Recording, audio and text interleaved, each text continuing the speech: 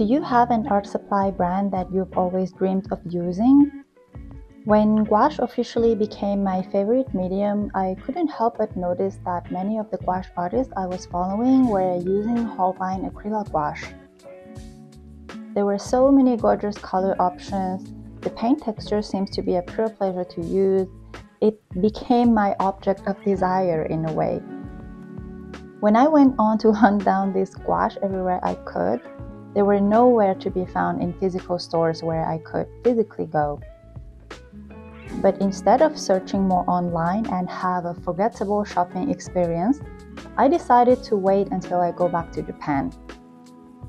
This day has officially come. Ta-da! I finally went back to Japan after 4 years and bought a lot of gouache from Holbein, but not just that.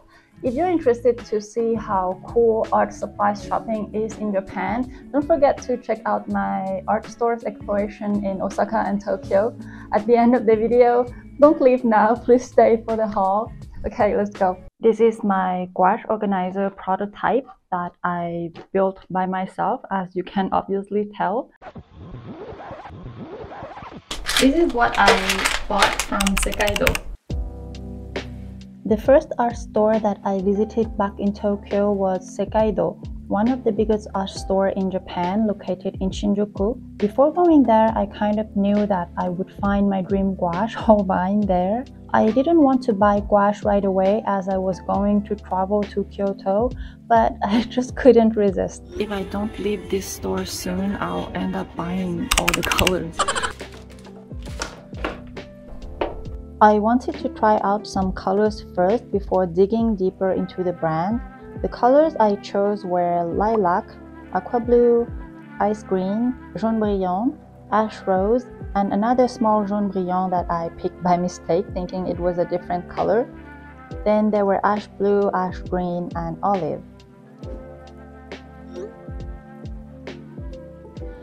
At Sekaido, I discovered another Japanese brand called Turner. They had what they called acrylic gouache in the similar price range as Holbein, so I picked a few colors to try as well. I picked this Lumi Rose, Usubeni Fuji Pink if I read the hiragana correctly, Ayanami Blue, and Pastel Olive. Let's do the fun part, let's try the paint. If you are familiar with gouache, you probably have come across Holbein at a few occasions on the internet. The brand was founded in 1900 in Osaka and is obviously named after the Renaissance artist Hans Holbein. The main qualities that I look for when trying new gouache are the color range available from the brand, the consistency and the texture, the coverage, the drying time, and the quality of the color once dry. In terms of color range available, I feel like Holbein is especially great for vivid and bright colors. There are more than 100 different colors available, from very light to very dark. In terms of texture, acrylic gouache texture is different from traditional artist gouache. The texture is more fluid, but works in the same way as gouache while it's still wet. Because acrylic gouache uses an acrylic resin binder instead of gum arabic that is usually used for gouache, it becomes water resistant once dry, just like acrylic paint. It's very easy to make the paint either thick or thin depending on what you want. The paint is densely pigmented. I only used 1 drop to create all the squares of each color. By the time I finished painting a few lines, the paint was already dry. I'm using cold pressed watercolor paper from Ash, which definitely helped the gouache dry faster.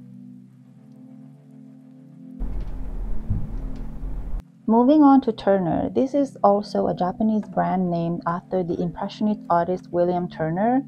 The company was also founded in Osaka, just like Holbein, but around 40 years later in 1945. If I remember correctly, Turner has a wider color range. They are especially great at neon, metallic pigment, and Japanese-inspired colors. I had a harder time picking colors from them though, because somehow I was bothered by this graphic design on the packaging. It made me perceive the color a little differently. Overall, these two acrylic gouache offers a very similar experience. I think that Turner did dry a little slower than Holbein, but probably because I use more water here.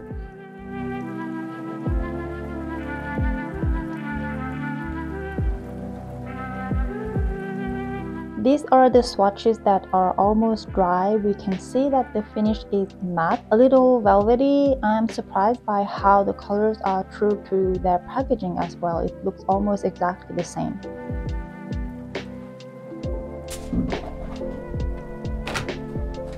The second store where I bought something from is called Yagoso. This store was established in 1917, then became famous for their poetry and humor postcards and their watercolor brand as well. I went to Yagoso expecting to find watercolor, but instead I found way more gouache. Not going to complain about that. They had a beautiful color range, a lot of vivid and pastel colors. And this is all I bought from the store. Only 2 tubes of gouache. I know it's weird, I only bought these 2 tubes and purely based on their packaging as well. Because I didn't know how I would really feel about the tube, I needed to try it out first. I love the fact that you can see through the tube to get a better idea of the real color, but the tube itself is a little difficult to control. Yagoso gouache is quite creamy and has a smooth texture. I did need to use more water with the paint, as usually is the case with traditional artist gouache. It's the kind of texture that needs the right brush.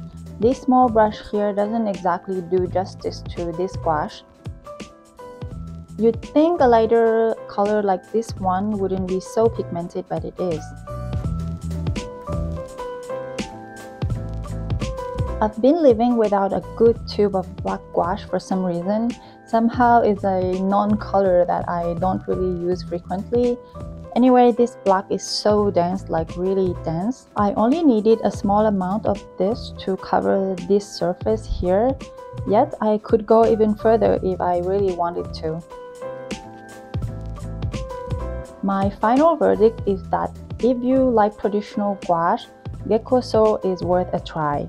The soft and smooth texture of the paint doesn't affect the density of the pigment at all. I really love it.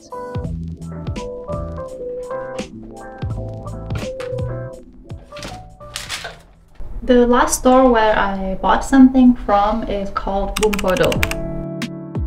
Out of all 4 stores I went to in Tokyo, Bumpodo was my personal favorite because it was full of cat stationery and other cute cat things.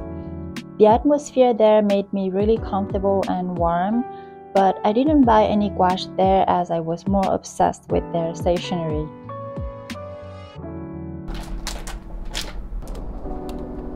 I love collecting greeting cards. They can travel with me to keep me inspired. I can easily use them to decorate my personal space wherever I am. This one is a cute card with a squirrel that I bought for its olive green palette. It's cute, but it's not overwhelmingly childish thanks to the more muted green that I really like. Then there are these tiny greeting cards that I love very much. It feels like everything you write on them will feel more intimate. Really excited to use this for myself. I go painting outdoor when the weather allows it sometimes, but until now I didn't have a proper equipment to avoid being messy. So I bought this foldable water pot from Faber-Castell. It's compact and really lightweight. Then also this Winsor & Newton palette with a nanoscopic water brush inside. Washi tape. I chose this one because it felt really Christmassy. It has birds, bears, deers, foxes. I just love it. I use washi tape a lot to stick my postcards to the wall as it's really sticky but doesn't leave any mark. It doesn't tear your precious stationery collection either. Lastly, I have this cute little box of stamps with Andersen's fairy tales illustrations on them. There are illustrations from The Little Mermaid and The Red Shoes, which are the only ones I know. This will probably inspire me to create my own magical stamps soon.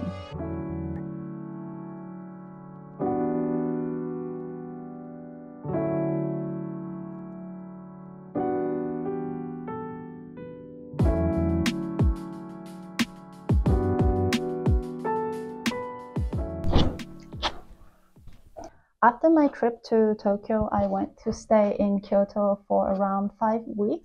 I also made a day trip to Osaka, and that's when I bought the rest of the gouache that I have in this box. In Kyoto, I went to an art store called Yasendo. I went there quite often, even though I didn't film anything in the store. It's a well-equipped art store and it's definitely worth a visit if you need good quality art supplies. And it's right in the center of Kyoto. When I went to Osaka, I went to 2 stores. I went to the Holbein showroom where I bought even more gouache, and then I went to Kawachi art store in the center of Osaka in the Dotonbori area.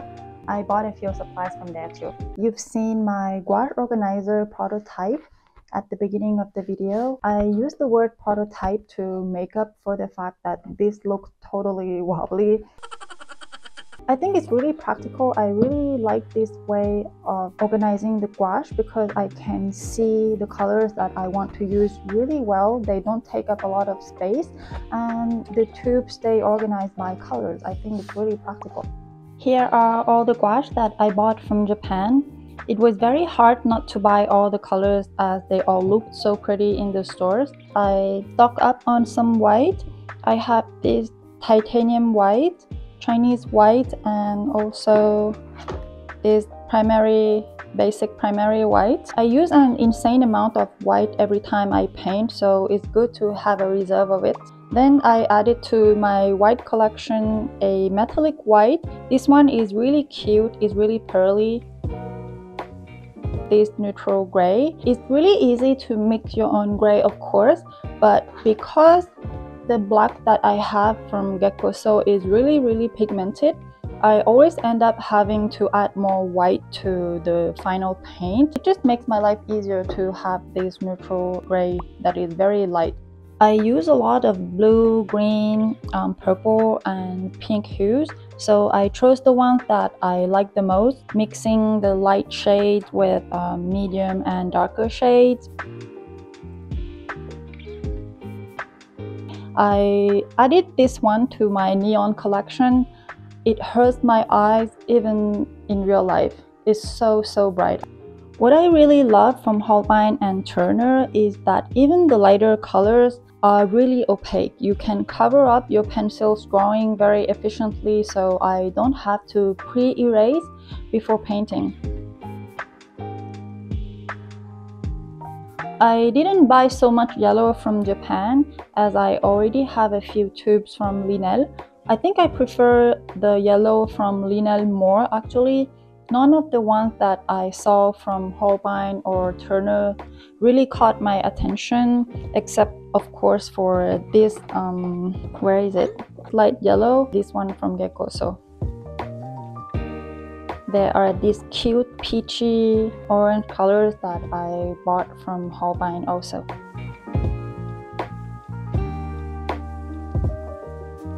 From the artist line, I bought this gorgeous vermilion. This one also hurt my eyes so much in real life. A cadmium green that is so bright. Bellflower. I love this one so much. This one is moss green. It makes me feel like I'm in a moss garden in Japan when I use it. Ultramarine light. I used this one and the vermilion during my people watching session in Osaka. Blue black is such a subtle way to use black without using black. This sepia.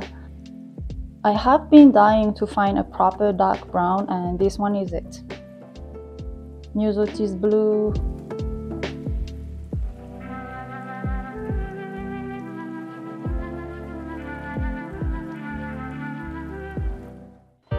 From Kawachi art store, I bought this watercolor block from newspaper which I just used to demonstrate the gouache from Holbein. They named this line Watson. If you've watched my art store's tour in Osaka, you'll know that I bought this one solely because of this pearly packaging.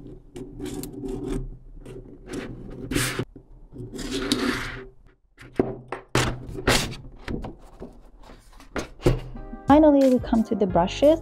I found this flat lotus brush in Kawachi. I've not been using it much yet. Actually, I have never tried it, so I'm going to give it a try now.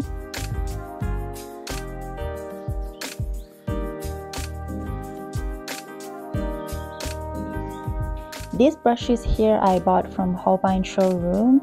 They have become the ones that I use the most. I especially love the fact that these hairs are longer but still firm enough to control the strokes.